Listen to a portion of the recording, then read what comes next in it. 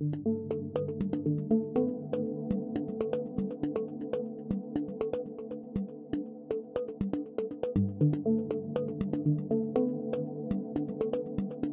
was crisis mode. This was, my dad was on his deathbed, and the doctors have done everything in their power to keep him alive.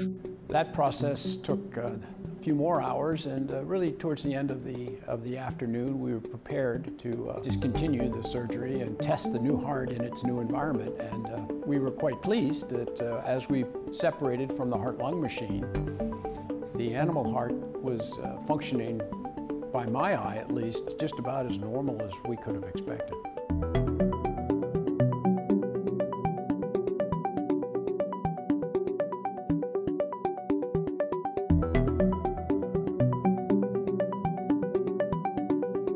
We're preparing for the next attack on his organ. We know that the pig heart will be attacked by different soldiers in our body, different immune players.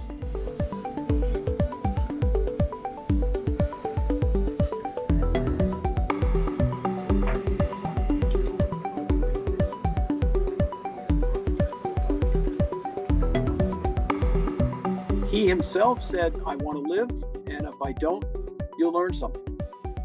We're learning a lot every day with this gentleman, and so far, we're happy with our decision to move forward.